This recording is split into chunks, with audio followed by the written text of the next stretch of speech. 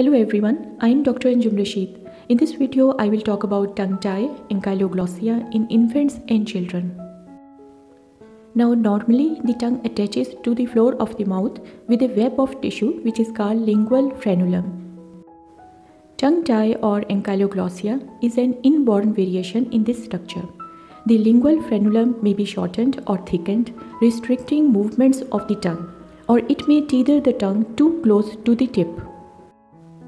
Now, the tongue-tie may affect an infant's ability to latch effectively during breastfeeding and can cause maternal symptoms during breastfeeding as well. Rarely, tongue-tie may cause mechanical difficulties in the child's speech and oral hygiene. Now, signs and symptoms of tongue-tie in a baby. To breastfeed successfully, a baby needs to latch onto both the breast tissue and the nipple, and the tongue needs to cover the lower gum so the nipple is protected from the damage. So if you are breastfeeding your baby and they may have tongue-tie, they may have difficulty attaching to the breast or staying attached for a full feed. Feed for a long time, have a short break, then feed again. Some babies with tongue-tie are not able to open their mouths wide enough to latch onto the breast properly. Such babies may be unsettled and seem to be hungry all the time and not gain weight as quickly as they should. Now, babies with tongue-tie make a clicking sound as they feed. This can also be a sign you need support with the positioning and attachment of your baby at the breast. Difficulties can also be experienced when attempting to introduce solid. The tongue-tied baby will accept the solid food by opening the mouth widely enough to receive the spoon. A tied tongue may have difficulty in performing the movements needed for dealing with the solid food. Thus, lateral, that is sideways movements of the tongue are often difficult or impossible. The tongue protrusion and elevation for accepting the food or licking may also be affected. Other signs that may indicate your baby has tongue-tie include the tongue can't poke out past the lips, the tongue tip cannot touch the roof of the mouth, the tongue cannot be moved sideways to the corners of the mouth. The tongue tip may look flat or square instead of pointy when extended.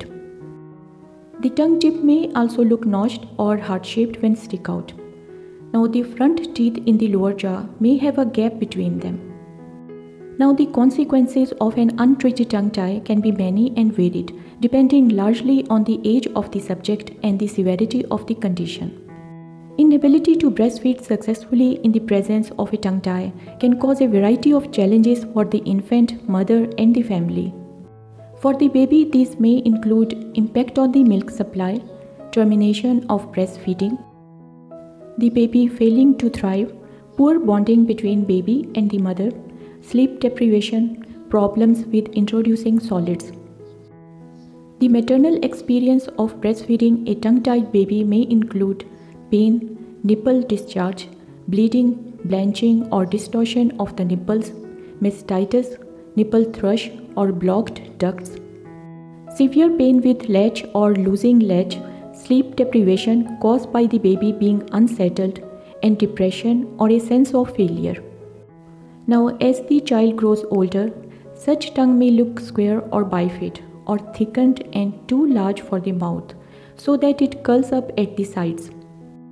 Many children with tongue-tie will reject food that is difficult to chew or move it around their mouth with their fingers.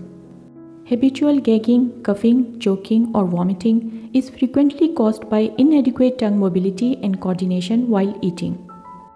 Such children often continue to be slow picky eaters or fast untidy eaters who chew inadequately, prefer soft foods, or suffer the result of aerophagia, that is swallowing air while they eat.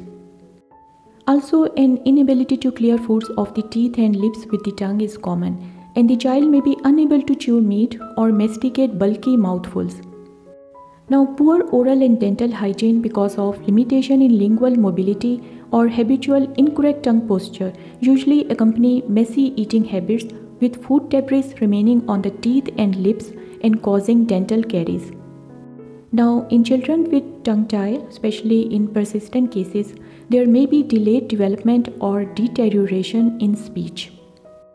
They may have difficulties creating sounds that need the tongue or tongue tip to touch the roof of the mouth, such as T, D, N, L, S and Z sounds, or the tongue tip to arch off the floor of the mouth, such as the R sounds. Now, another problem in these children is persistence of dribbling. Salivary profusion due to inadequate coordination of swallowing during speech become both visually and auditory obvious. In addition, there may be behavior problems and loss of self-confidence because they feel and sound different. Now, how to diagnose? The Coryllos Ankyloglossia Grading Scale is a system for noting the type of tongue-tie. In type 1, the frenulum is thin and elastic and anchors the tip of the tongue to the ridge behind the lower teeth. In type 2, the frenulum is fine and elastic and the tongue is anchored 2 to 4 mm from the tip to the floor of the mouth, close to the ridge behind the lower teeth. In type 3, the frenulum is thick and stiffened and anchors the tongue from the middle of the underside to the floor of the mouth. In type 4, the frenulum is posterior or not visible, but when touching the area with the fingertips, the examiner can feel tight fibers anchoring the tongue with or without a thickened shiny surface on the floor of the mouth. Now, a thorough evaluation considers not only the Coryllos grade, but also how well the child's tongue is able to move. Now, a few words about the treatment. If tongue tie is interfering with the feeding, speech or oral hygiene, or if it is causing discomfort, then treatment may be appropriate. Now, frenotomy or frenulotomy is a surgical procedure to release the frenulum so the tongue can move more freely. Most babies can feed immediately afterwards. Next is frenuloplasty. It is for more complex cases of tongue tie or for revision procedures. It involves plastic surgery of the frenulum. Speech therapy and tongue exercises may be part of the recovery process. Now, while these procedures are generally safe, but still there are some risks that can occur with the frenulum procedures. These include severe bleeding, infection, injury to the salivary ducts, and worsening breathing. So, a child should be assessed for the possible contraindication to a frenotomy procedure. Okay friends, thanks for watching. Please like, share, comment and subscribe to my YouTube channel.